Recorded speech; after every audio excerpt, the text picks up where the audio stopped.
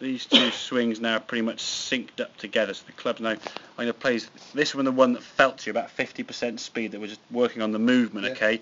This was the one you were trying to clubber it as hard as you could, old movement, okay? Look at the two swings there in terms of sync. They're almost the same, aren't they? There's nothing really that different. What feels to you really slow is still quick, but it's smoother, you see, because the arms and body are working together. Not if it was 50% speed, it should take twice the time, shouldn't it, in theory? Yeah. So in terms of that movement where you were before, we were getting a lot of leg action going back, a very unstable base. You compare that now to this one here at the top of the backswing. A bit more solid, yeah? Yeah. A lot more solid base there. We can stand there. That looks like you're under control. A little bit further, that left foot lifting a little bit, that's absolutely fine.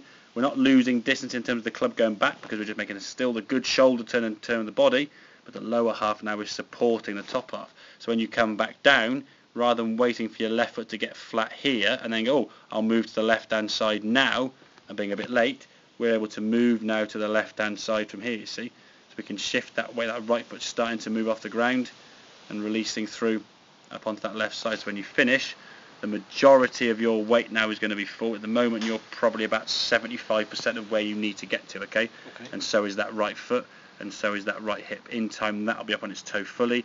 That right hip will be level, so your sort of belt buckle will be out of view, and you'll be up against that green line. But that's the progression from there to there to there, sort of down the line. But in terms of the change there, as we said, ball position with the driver, forward of your stance, because it's on a T-peg, you want to strike the ball on the way up, and then the movement now in terms of your back, so this is for all club, whether it's 7-iron, 5-iron driver, is maintaining a nice stable base around this, so we can now swing from here, we can move to the left, get your body shifting to the left side, getting in a good position. Again, when you did that, it felt a lot smoother, because arms and body are working together. It's all nice and sort of synced together, rather than the arms and body working against each other. So smooth we associate it being slow.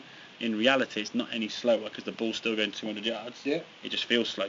And it does. Yeah, and effortless. Loose, Yeah, exactly. Okay, makes sense, mate. Yeah, it does. Good. Have a couple more in the basket, mate, and then we'll wrap things up.